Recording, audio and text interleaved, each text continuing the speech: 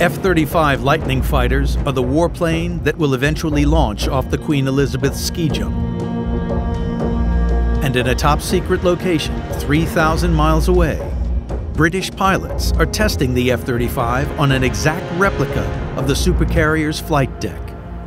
This ski jump is absolutely representative of our ski jump on Queen Elizabeth, and this is where we've done all of our testing for the last 3 years. At the end of 2018, Nath Gray will be the first pilot to land an F-35 on HMS Queen Elizabeth. Is it exciting? I don't think there could be any better job in the world. But when we actually put the first wheel, when the rubber hits the deck, and we have that capability of carrier strikers delivered back to the United Kingdom that we've missed for the last 8 years, that's going to be a huge moment.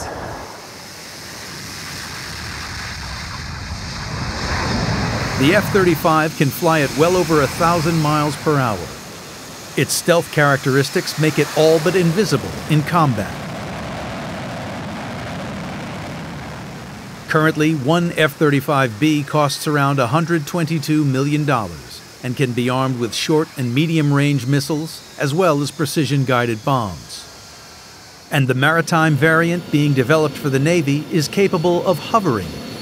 This will be flown by Royal Navy and Royal Air Force pilots off the Queen Elizabeth.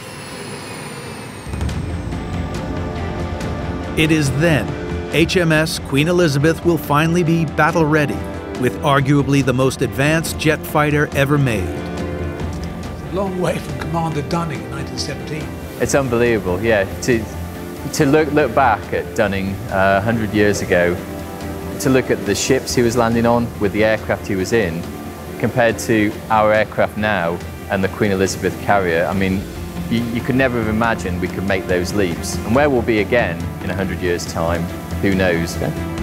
Let's go.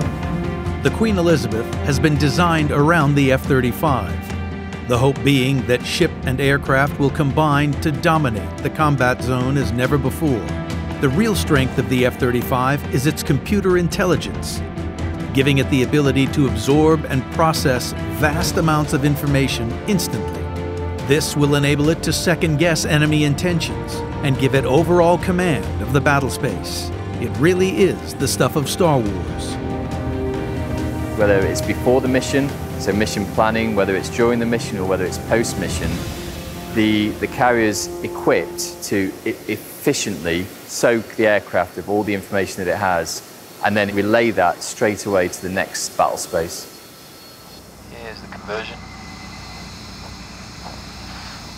Tower have given me the clearance. We're cleared for the ski jump. We're cleared. Here's the power. Plate release.